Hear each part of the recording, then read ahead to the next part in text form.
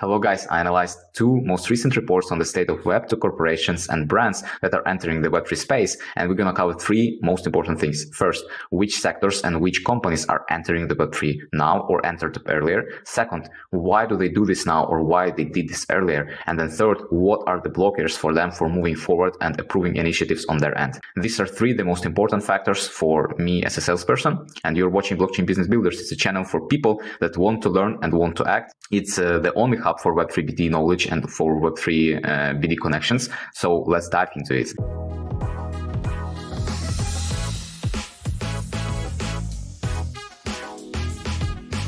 Welcome. I didn't want to make this video too long, so the way it's going to work right now, I'm going to show you two reports and then the most important parts and points that I found out in these points and analyzed, and then include all the links and descriptions so we can go and check out the reports on your own.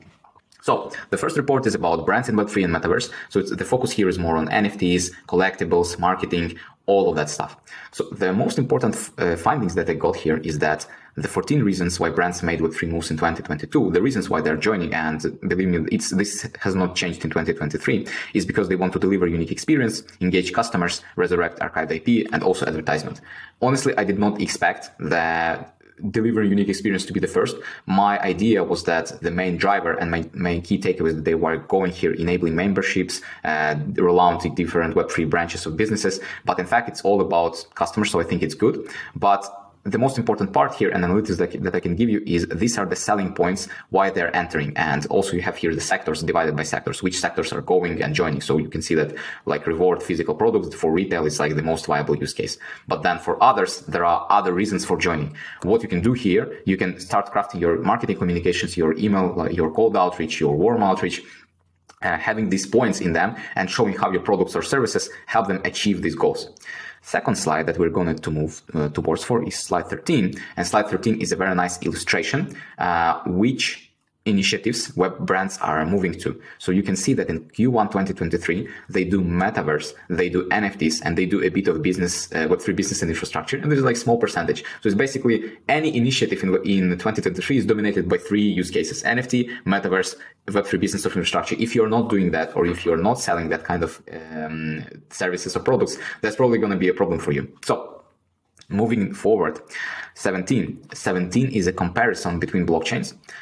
Also important to know because there is the most important blockchain was Ethereum. Now it's Polygon actually in this year. And you can see that this year, there's actually four blockchains that dominate the whole space. There is Ethereum and Polygon. They're understandable. But then there's also Palm and Immutable. So Palm is a small blockchain by consensus, and it's primarily for major Web2 brands, for different movies, for different art brands. So if you're like heavy focused on selling to brands, you should definitely check out Palm. We at Morales, we have the Palm integration, and I can say that ecosystem there is viable, but it requires some time to grow. And then there is also Immutable X. If you're selling anything to games, you probably know about this blockchain. It's the most viable blockchain for any games. And any brand that's entering the space, they will probably go to Immutable because they're just known for focusing on games. Then here's the overview of the ecosystem, and you can see that in 2022, last year. So 25% of brands launched Web3 projects were in retail sector, and 58% of these 72 brands are in the fashion industry. I wanted to show you this graph just because there is a very nice breakdown by industries and by sectors. So you know if you're looking into ZoomInfo or Apollo or LinkedIn, you know how to filter out people. And don't worry about this. There is a list of companies down below, so I will send it to you. You don't need to think about which companies. You don't need to pick logos right now. The most important here is filters for your search system. So you know that in retail, there is fashion, luxury, household products. If you're selling to retail, so you know who to sell, who to look for, transport, sports, technology, all of that stuff. But I may warn you that the situation changes dramatically if we go to 2023, to the first quarter. This is the first quarter. If you multiply it by 4, probably the image is going to be to look similar to the previous one. But you can see that the sports sector, for example, it just shrink dramatically. And right now, the most viable are in retail, in media, and also in technology.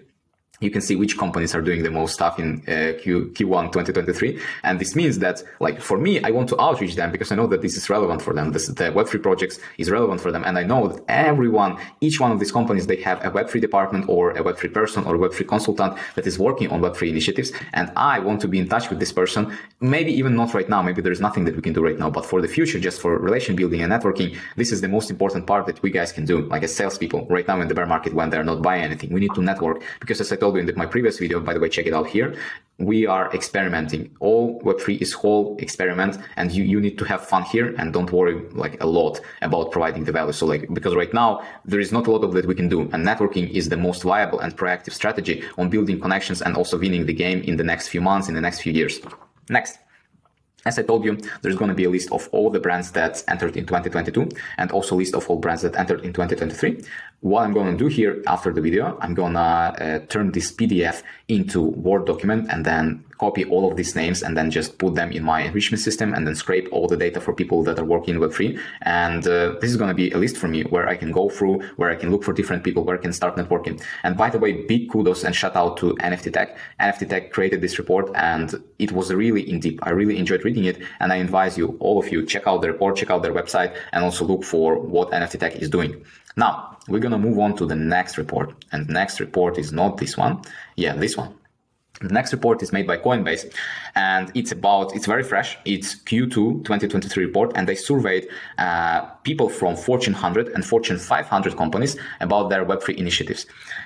You can see that this report is completely different from what we have seen in the previous one. It's a lot of text, it's a lot of graphs, but don't worry, I analyzed everything and highlighted the most important and key findings that were important for me as a salesperson. So, tech, financial services, and retail, three most viable sectors that were selling, buying, doing anything in Web3 in this quarter, in Q2, because I'm doing this in the end of June of 2023. There is also important information here. Among the crypto blockchain aware Fortune 500 executives rate similar percentage, that they say that their competitors will boost investment in the next 2 years, like 60% say this, and then 57% say that their company is gonna boost again investment in Web3 in the next 2 years. So if you're guys staying here for a long time like me, and I hope that everyone who's watching Blockchain Business Builders is here for a long game, we have something to expect good in the future. There's also information that blockchain is the heart of corporate innovation. So the data collection and management are two most viable use cases for large corporations. And I'm going to cover this in depth later on. And then also that 87% of surveyed Fortune 500 executives say that rules and regulations are important to sustain. So problem with the rules again right now in US, for example, the hostile environment doesn't help any with adoption, right? Then the most important part here that I highlighted is drivers, why projects are joining and start doing anything in Web. Again, this is from a corporate perspective, and you can see how different this is from those NFTs, metaverse marketing initiatives. They say that staying ahead of competition is significant motivation, 64%. Meeting consumers' expectations is only secondary concern, only 45%. Like two of the reasons. Really, what this means for me is they don't know what they're doing and why they're doing. Because if your main reason for doing web project is just because you want to stay ahead of your competition, it means that all of them, they're running to something what they don't know. They don't actually know why they need this, how they're going to use this. They just know, oh, company A is doing this, I'm going to be better in that. That's it. That's a bad sign for me, honestly. I don't like this the way it goes. This again proves the theory and that we are just experimenting here. Nobody actually knows why the hell they need Web3. They just know that they need Web3 because maybe sometimes in the future it's going to be useful for them, like generative AI with OpenAI. Like it will be, but for us, what this means for us, for people that are selling and working in this industry right now, is that we need to have very clear expectations that they don't know what they need. And this means that we as a salespeople, we need to educate them very hard. We need to show them, we need to handhold them through the whole experience and deliver the best experience in the industry. Next.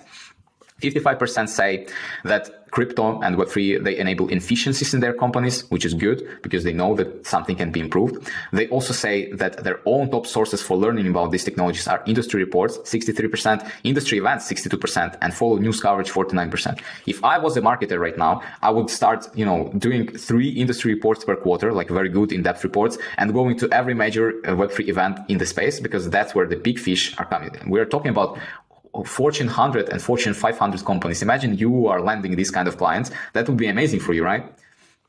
So if you're going to grow your business, if you want to know where their eyeballs are, this is where they are in industry reports. So they're reading this report like me right now and like you right now. That's for sure on industry events and on the news coverage. Then there's also the top 10 Fortune 100 brands, just 10 companies that you can add to your sequences for relationship building, for selling something them, for educating them. Because I think it's worthwhile taking a look. These are the companies that are doing something. They're doing a lot of it and they're doing it recently. So this is the best data in the industry. And thanks very much to Coinbase for creating this kind of report. The next trend, we're going to cover trends. This video is already too long, but I want to make it shorter. The trends in innovation are the blockchain infrastructure, data collection and management, payment settlements, supply chain management, and process automation, smart contracts. So we are talking real business here. Scale, capitalism, all of this stuff is if you're selling Web3 and you are doing anything of this, that's amazing for you. If you're not doing something like this and you want to sell to this Web3 corporation, you need to know what they expect from you and what's going to be on their agenda right now. So it's all about infrastructure. Okay. Then what we're going to talk about is so these were the Web3 use cases, but if you don't have your use case here, if you're NFT, for example, there are still the most popular crypto use cases are tokenization, blockchain infrastructure again, crypto asset trading products, payment settlements, and followed by NFTs collectibles. So if we're talking about small crypto in the whole Web3, that these are the most use cases, the most important use cases for you. And we're wrapping up. The most important part here is blockers. What kind of blockers these kind of companies have are lack of obvious return on investment, the most important blocker. They don't know, as I told you, they don't know what they're doing. They don't know if it's going to worth it. They don't know if this worth the budget. Are they going to make it back? This is the biggest driver to do something. So it's, it's bizarre. They know that they need to do something because everybody's doing, but they do not want to allocate resources there because they actually don't know what the hell this is. So this is the full experiment. They're also concerned about regulation eventually affecting the use case. It's a big thing. Like I didn't even think about this, and it's good because now I know what is the problem with them.